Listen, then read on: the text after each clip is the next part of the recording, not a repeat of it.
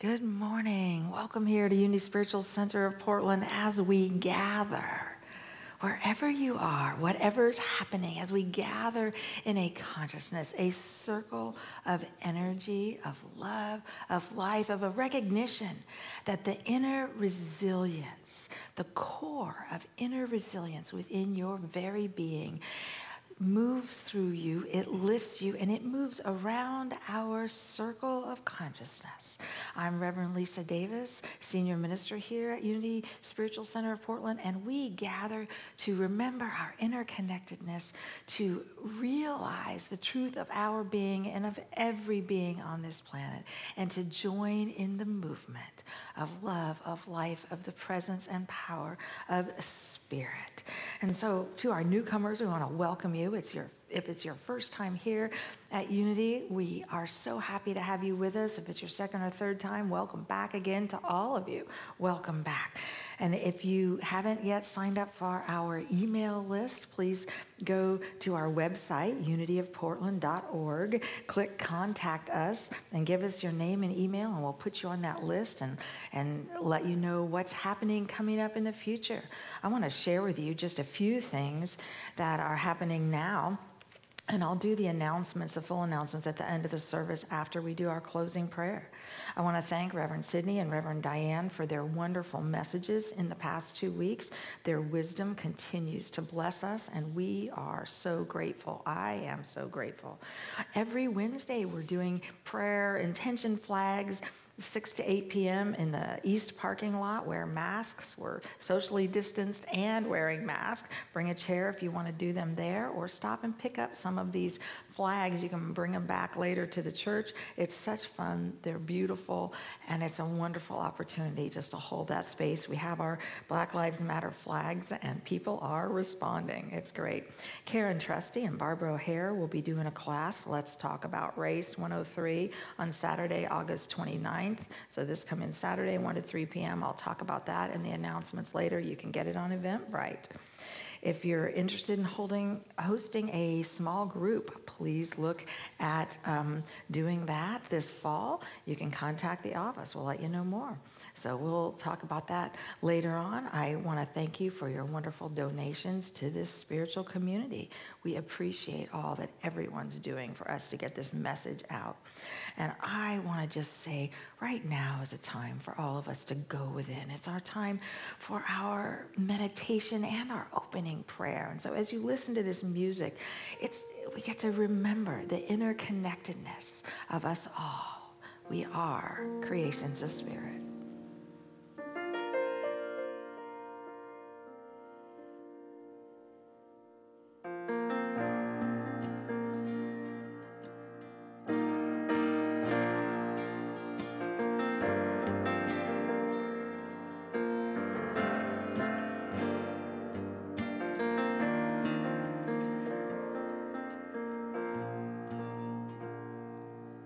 I said a prayer for you today. I said a prayer for you today. I said a prayer for you today. I said a prayer for you today. I said a prayer for you today. I said a prayer for you, a prayer for you today. I said a prayer for you today. I said a prayer for you today.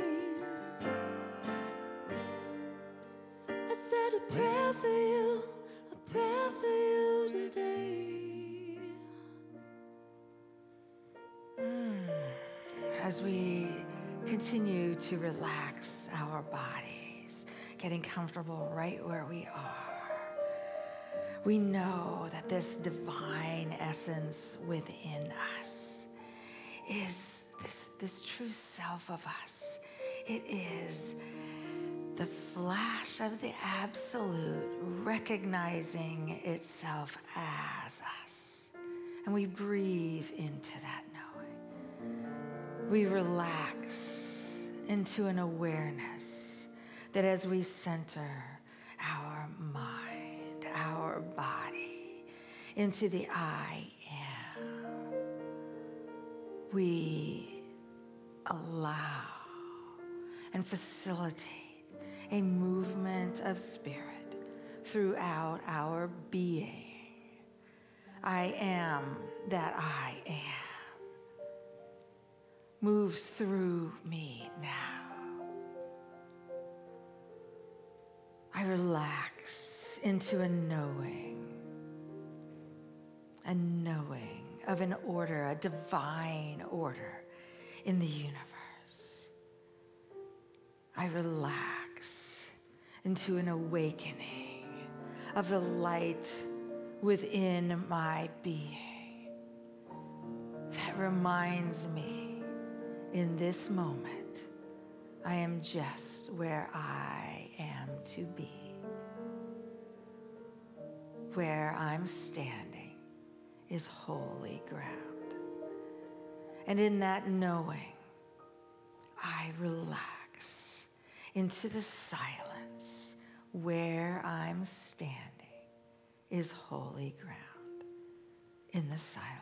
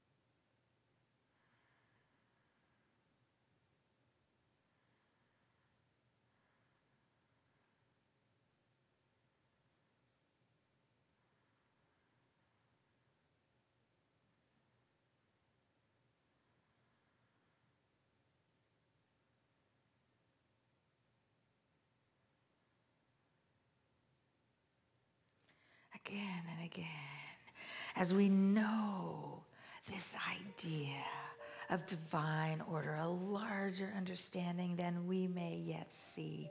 We see it moving through us, out into this world. Divine order, a larger understanding of love moves in and through and as this world now. A larger understanding of peace is present in this moment. And we see that expansion around our city, around our state and our country, and around this globe. For there is one presence and one power that moves in and as and through us now. And we say yes to this awakening and yes to this presence and this power that guides us, that reminds us of our wholeness. And we know that we know that we know that it resides within us cellularly and around us globally. We are one in the Spirit. And so it is. Amen. I said a prayer for you today. I said a prayer for you today. I said a prayer for you, a prayer for you today. I said a prayer for you today. I said a prayer for you today. I said a prayer for you, a prayer for you today. I said a prayer for you today. I said a prayer for you today. I said a prayer for you, a prayer for you today. I said a prayer for you today.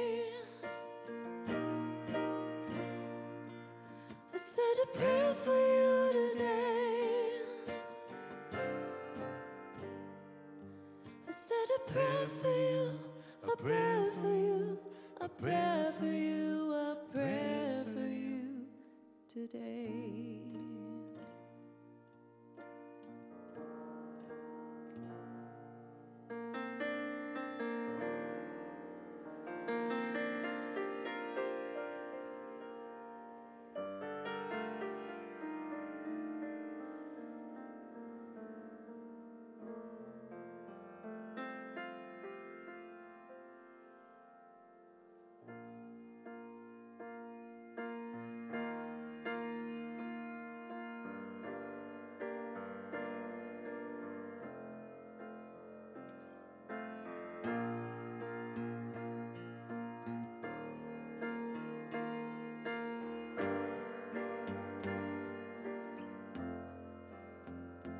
Power to trust, to start again, and when to make changes, always looking within. The power to love and to forgive, learning to let it go and just live. It's how we feel, it's how we know, it's how we think about which way to go. The power to heal, to feel renewed. Oh, keep on believing and see it through.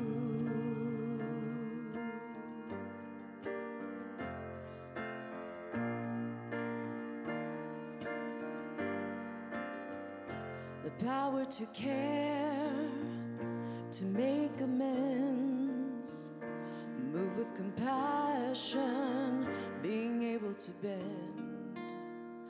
The power to be, to laugh and cry, making it all okay, embracing the light. It's how we feel, it's how we know, it's how we think about which way to go. The power to heal, to feel renewed. Oh, keep on believing and see it through. It's how we feel, it's how we know, it's how we think about which way to go. The power to heal, to feel renewed. Oh, keep on believing and see it through.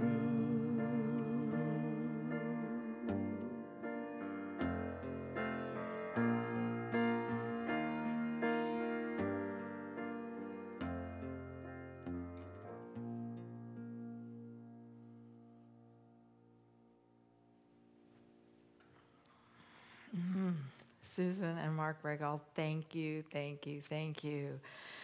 This power within, that's what they're singing about and playing about and talking about. Are we willing to allow ourselves to know it, to feel it, to allow that to guide us? Good morning again as we continue to gather and create consciousness within ourselves. I just welcome you to this fascinating time in humanity.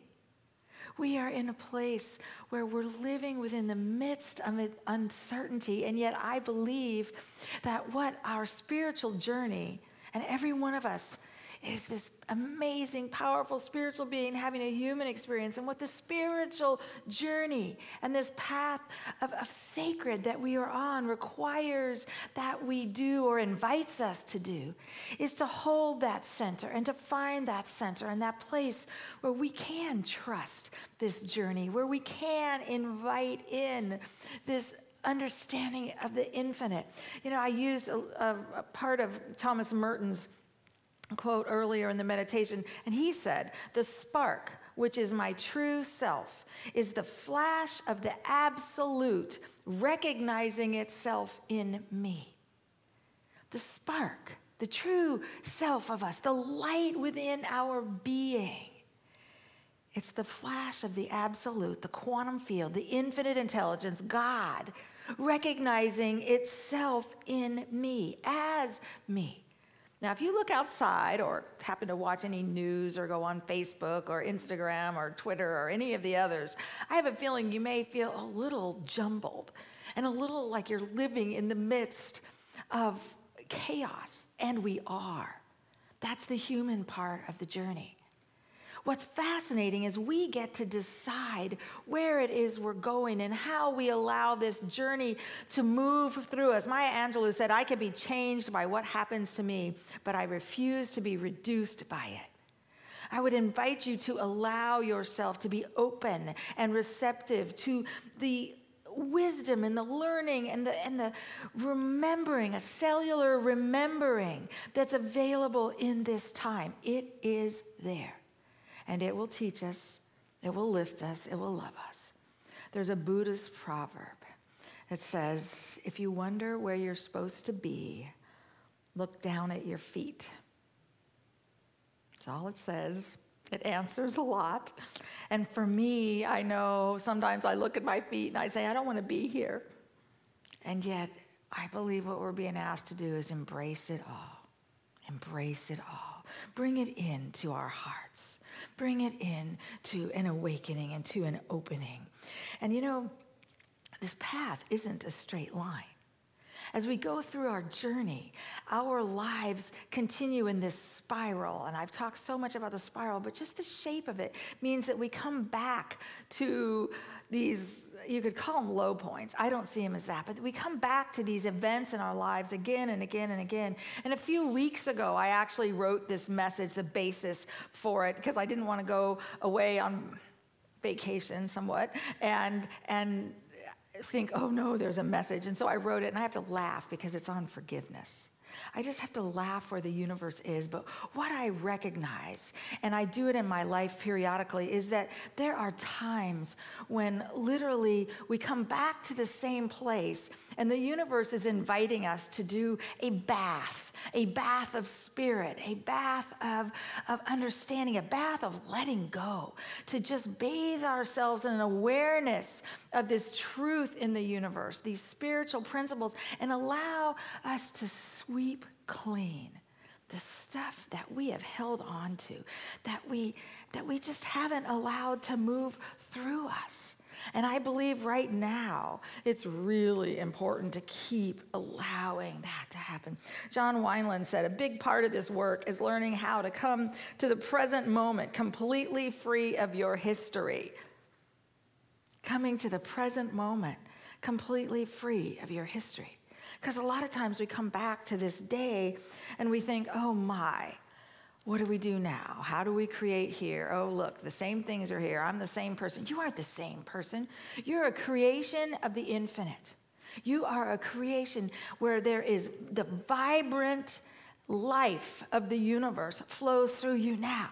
Now, most of us wake up and we have our 70,000 thoughts during the day, and we just take the ones from yesterday, our view of this is right, this is wrong, this shouldn't have happened, this should have happened, and we just put it all together and expect our day to be the same. But it doesn't have to be. We live and move and have our being within this quantum field. We have the ability to pull from that, to allow ourselves to see something larger. Celeste Myers, one of our congregants that I absolutely believe can mentor all of us, she said something that I have been living within for the last 10 days or so.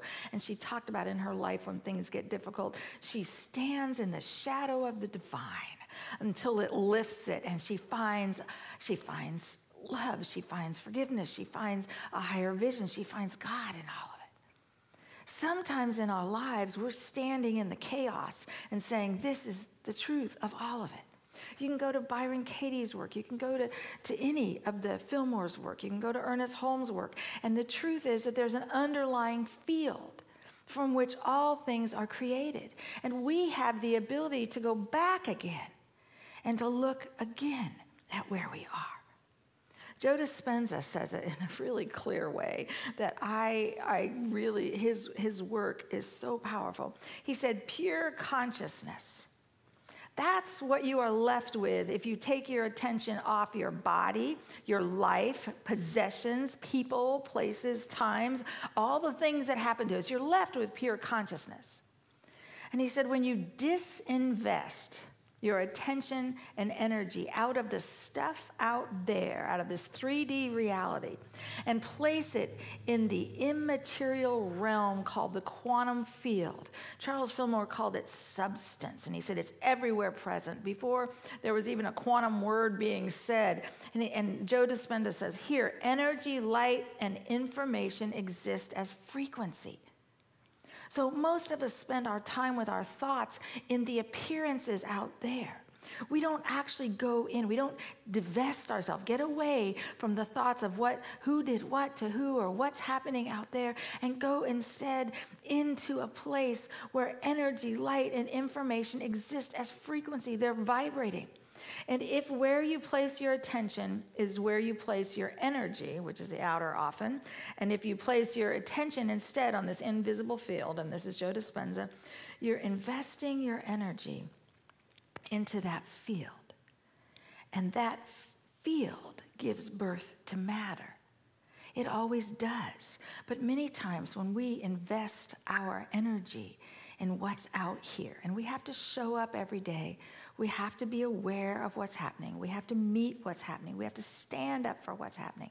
But I believe we also have to go back inside into that place. And he does it through meditation. I know that's how I learned of getting quiet, going back in and sitting with the creative energy of the universe and recognizing that there's something larger within us. We are more than we've ever dreamed. We are not these things that happen to us. Those come to bless us, to remind us of the truth of our being, and to support us in being the change that we desire to see. And so Joe Dispenza goes on, he says, how does matter form? An atom, stripped down to its raw essentials, exists only as energy and information. It's all energy and there's information. But it's not without design. At the quantum level, a structure and orderliness exists, so there must be a force unifying them. And this is literally organized energy. That's what the 0-point energy field is. It is a creative energy. And when we connect with that and sit within that understanding, this energy gives life to matter. It creates from there. So my invitation is for us to go back in to a place where we don't have to look at what's happening out there, but instead we feel the very vibration of the universe, of life, of love, of presence, of power that we are, and we sit in that for a while. And we remember that we create from that. And so we hold a space of awakening, of deeper understanding, of an expression of the presence and power of Spirit in and through and as us in our lives, in where we're going, in who we are, in our bodies. And we allow that to move forward. Joe Dispenza also said, to heal something, you must enter the unknown.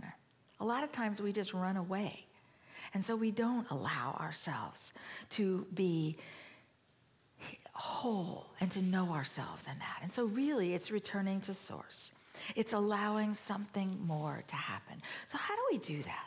When we really look at forgiveness, I think we get to go to that place of standing in the shadow of the divine, of recognizing that the universe is saying, allow something more to be created. Allow something more to be known and to understand. There is no place in the wisdom teachings where the idea of forgiveness is not listed as complete. Whether you go back to what Jesus taught in Mark 2:10, this idea of how often do I forgive? It's 7 times 70. That number actually meant completeness. There was, and it also means infinity. It was a spiritual completeness. In the Buddha said, if we look at ourselves truthfully, we can feel the possibility of being more compassionate, more awake, more free. If it were not possible to free the heart from entanglement in hate and fear, I would not teach you to do so. He just basically said, I'm teaching this because that's what the reality is. And this idea, I wanted to say, even in the Quran, I was so impressed, and I'm hoping I find these notes soon, that the notes sounded so much. The Quran 42:43, but with all, if one is patient in adversity and forgives, this indeed is something to set one's heart upon. And then another one in the Quran, 7:199-200, keep to forgiveness and enjoin kindness. Turn away from all ignorance. And if it should happen that a prompting stirs thee up to anger, seek refuge with Allah. Behold, Allah is all hearing, all knowing, all forgiving. And this idea that every major tradition holds this, how do we hold it? So how do we really become a clearinghouse? In our lives, we have allowed some things to stick. And I know Nelson Mandela, that was one of the things he said as he was released, was, I didn't want it to stay with me. I walked out of 27 years of being imprisoned and said, I leave you there. Sometimes in our lives, as we come back through things and we look again and again, we have the opportunity to see something more, to know something more, to hold something more. And it's our opportunity to do that. It's our time to say, there's more in me. There's more in who I am. And that is a time to rise. That's the place where we get to say there's something more. So right now, with what's happening in our country, what would happen? And around the world, in all the different places, all the individual things, all the collective things in communities, in cities, in states, and so much. We say, oh, but we're living in this time. We're living in a time that it's inviting us to know something more. Don't allow our stories to hold us. Don't allow what's happening in the world to restrict us, as Maya Angelou said, or to reduce us to something smaller than that. What would happen if we let go of those stories and said there's something more? We stand in the highest truth we know. We stand in these ideas. But there's a way to do it without allowing hate or anger to live as us every day. Hate and anger have a place. But at the places in your life where you find them holding on to you again and again, how do we say there's something more here? James O.D. says, and I always listen to this, stress is an evolutionary driver. Anybody have any stress right now? This is the evolutionary driver right now for us. How do I open to something more? How do I allow something more to move through me? Gail Sheehy said, growth demands a temporary surrender of security. Can I let go of what I think is known and allow something larger to be present? We will move through this time. And there will come a place in your life journey where you can look back and say, oh my gosh, here I thought it was this, or I thought it was this, or this was the problem, or that was the problem. Look at what was happening. There's something more.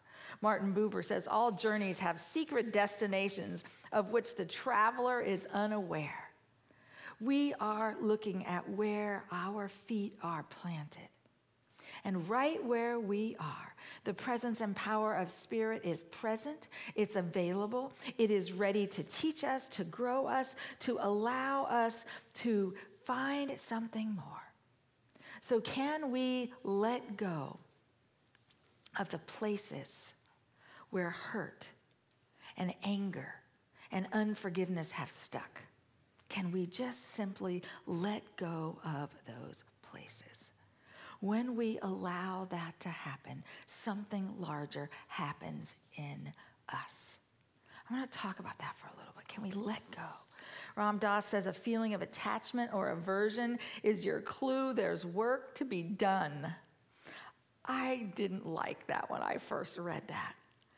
Wherever we squeeze, wherever our heart doesn't say yes, that means the universe has gifted us as the one who gets to evolve through this. We get to stand for the truths we believe in. We can do it with respect. We can do it with dignity. We can do it knowing our wholeness. And when it has stuck in us and it has gotten a hold of us, we don't need to live this for the next 30 years. Instead, we can find a way. I just love this idea. A feeling of attachment or aversion is your clue there's work to be done. How do we find something more? Joseph Campbell says, the cave you fear to enter holds the treasure you seek. All of history has shown us that. So I believe, besides not letting it stick, the idea would be, if I've let it stick, have the courage to enter the cave where it resides. Because it resides in a place within us that will either invite the universe to come around again and open us to something more, open us to a larger idea of who we are. We are infinite creations of spirit, becoming aware of that within our being. I believe that everything that happens in our lives literally is there saying, you are wholeness. Remember it, know it, allow yourself to live within it. So when we get quiet and go into the quantum field, like Joe Dispenza talks about, we get to build the I am. I am love.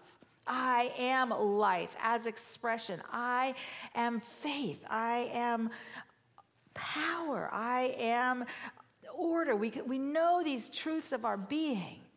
And then we get to find the places in our lives where we haven't remembered it cellularly, where the events of our lives we still are in, what Michael Beckwith calls these 4 levels of consciousness, which the very lowest level of evolution is life happens to me. Whenever we go back to a to me, we get to turn it around and say, wait a minute, life happens by me. This did not happen to me. This happened to bless me. It happened to lift me. It happened to take me through into something larger. And I believe that's a call right now in our country, to allow ourselves to get clear, to get ready, to stand in these ideas, and to watch what happens as humanity finds that all of us are interconnected beings of light. The last message that Dr. Martin Luther King did before he was assassinated or shot was he talked about the interconnectedness of all life. And that my good depends on your good, and your good depends on my good, and the ability for all of us to know we are interconnected. And of course, I believe he was talking about and sensed within his very being this quantum field of love. Love is the absolute energy. And one of the expressions of love is to be able to go into the places that squeeze us, that hurt us, that we found attachment to, and allow them to melt away. I think sometimes for me anyway, the path that I have traveled doing this is to go in and to begin to honor another person's choices, another entity's choices. I may not like it, I may not agree to it, I may want to change it, and I may be an active part of the change. But this was part of what I learned. When if it sticks, then it's like, how do I honor all that's there? And then move into something larger. In our country, can we honor every being? We don't have to agree, but we do get to recognize you are a creation of spirit. You may not be showing it. You may not know it yourself, but I know the truth of who you are. And to just simply allow that to happen. Where do we go?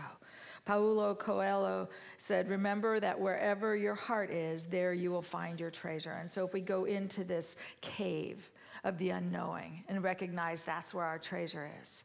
We also know it's within our hearts. It's something larger.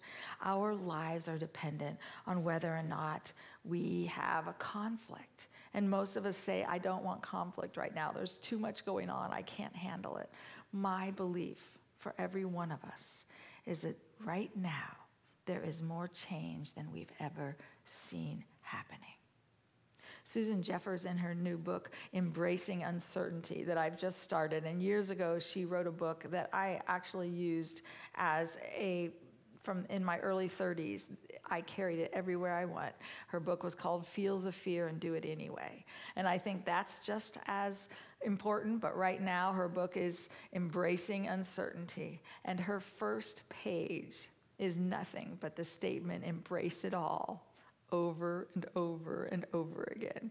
She wanted to be sure we all start on the same idea, embrace it all. So today, my invitation to you is to embrace it all, to know it's life, it's God and the infinite understanding, it's a movement of spirit, and to allow something larger to happen within us. We are that light. We have the ability to recognize this, to know something more. Emmett Fox said, as long as you aren't forgiving, you are connected by a hook stronger than steel. We've come to a place in our lives where the universe has said, let go of the hooks. Let go of the places that scare you, that catch you, that take you into another way of being. You know, one of the greatest examples of that, I believe, was John Lewis.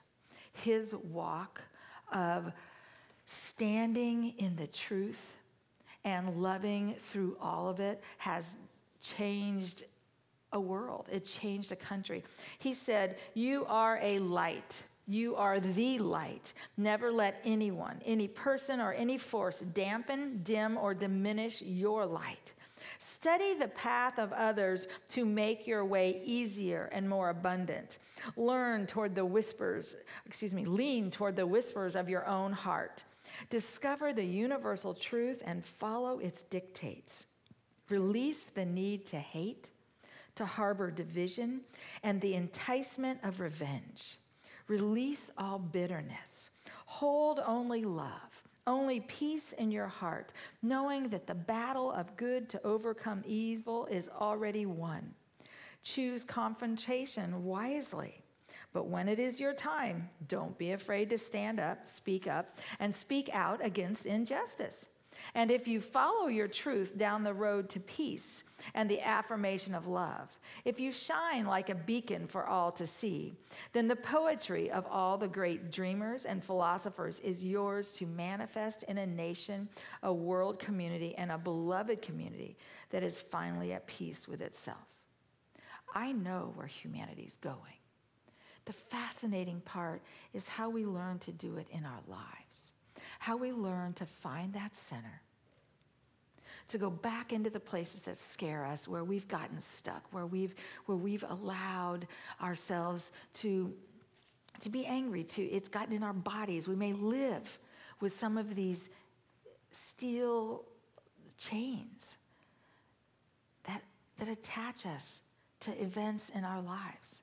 I believe we can right now, in the midst of all that's going on, take a day and breathe and simply allow it to move through us and go back to the truth of our being, the truth of our lives, the truth of all that is, to know that there is a base in this universe that is pure love. It is vital. It is this quantum energy, and it is within us. We came with all that we need in this day, in this moment, to allow life to move through us, to shift into a place of love and life, and to remember that there's something more. We don't always know why things happen, but we can always know that all things work together for good. Life is present, love is present, God is present, and we are able, absolutely able, to stand in the shadow of the divine until our bodies realize it, our hearts realize it, our minds realize it. And we remember that in our interconnectedness, love is the answer, kindness is the answer, Standing as peace is the answer. Blessings.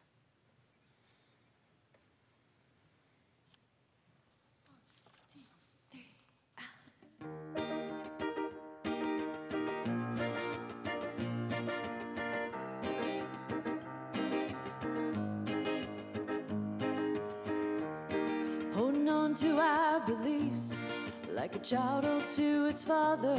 It's like we're trying so hard to breathe with our heads underneath the water. Keep trying to find the balance of our love and our conviction, 'cause we know that life in you moves far beyond religion. We know, we know, we know, we know that nothing else even matters but love. We keep trying to find a way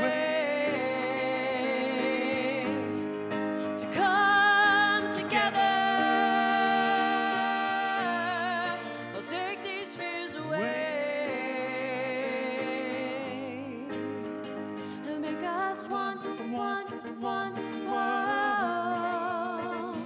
Make us one, one, one. Make us one. We are the face of light. Oh, in a world of shadows, is it love that we're speaking for, or denomination's ego? We gotta let go of pride, embrace the idea of difference, make unity our calling, and move within forgiveness. We know, we know, we know, we know that nothing else even matters but love.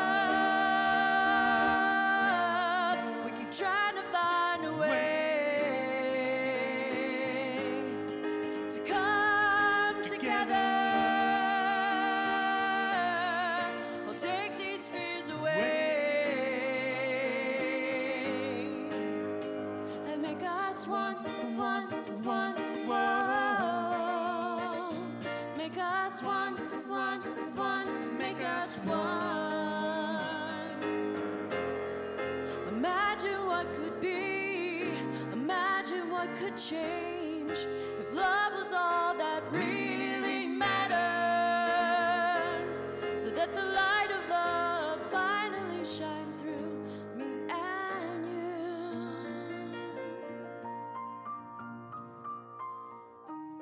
Holding on to our beliefs like a child holds to its father. It's like we're trying so hard to breathe with our heads underneath the water. But we have found a way.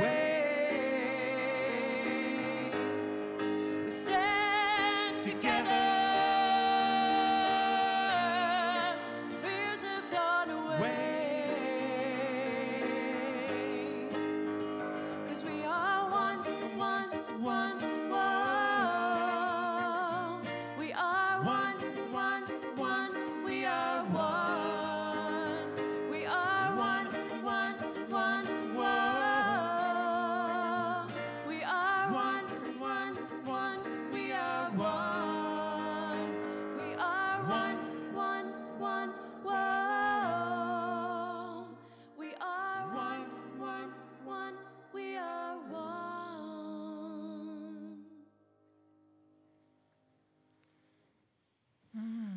Thank you, thank you. We are one. We are an opening of spirit in this time, in this day.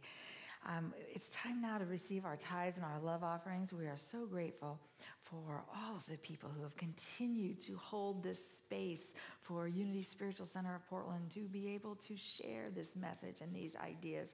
And I'd invite you, if you haven't done so already, to go to text 77977 to that entity, Unity of Portland, all one word, lowercase, and to share in this offering and this idea. You can send in, you can mail in, checks. You can also go to our website and look at the donate button there. What an opportunity for us to be a part of a movement of spirit. So as we do, we just know that these gifts move in and through and as us now. And we say yes to the abundance of the universe, blessing all of us in this country, around the world. We are so grateful, so blessed, and so it is. Amen. We are thankful.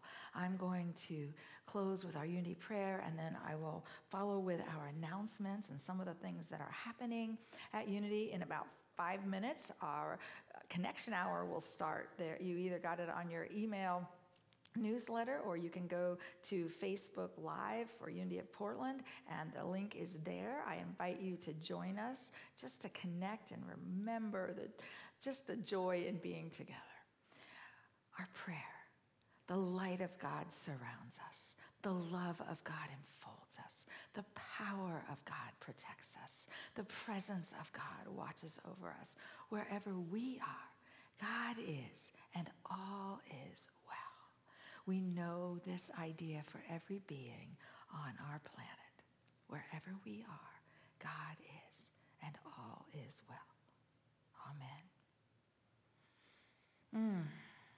And we are blessed to know that as we remember it. I want to share with you that we will be making prayer flags again to support Black lives, to say, yes, Black lives are important, this vital knowing. We gather outside, socially distance, and wear masks while we create our flags. I've been there. It's a lot of fun. They were up last week, and hopefully we'll get more of them up this week.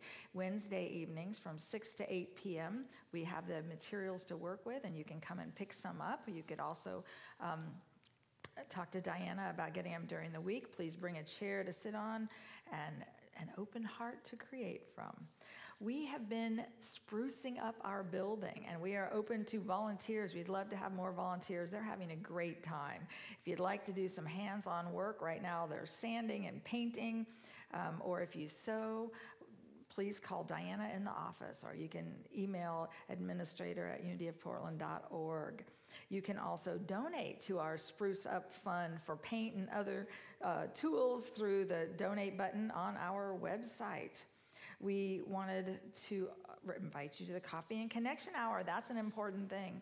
And also, I want to remind you that this third class put on by Karen Trusty and Barbara O'Hare, Let's Talk About Race. These are all separate classes. This one has no prerequisites. The tickets are available on Eventbrite. It's Saturday, August 29th, 1 to 3 p.m. The nice part is that if you get those tickets on Eventbrite and you can't watch that day, they'll send you the video. So that's what I've been doing because I'm not always available, but it's wonderful learning. This one has to do with the history of Oregon and the white and black understanding of what needs to happen and what did happen within Oregon. If you're interested in hosting a small group this fall, please let myself or Diana know in the office. We're going to be starting a wonderful journey of spirit groups. These are connecting us all to small groups. I'd love to hear from you. Diana would love to hear from you. I'm really looking forward to all of us having that connection and that anchoring. So we thank you for being a part of this community, and we just simply say, you are the love, you are the light, you are the presence and power of spirit, and we are so blessed. Thank you. And we are one with this light and this love. Thank you, God.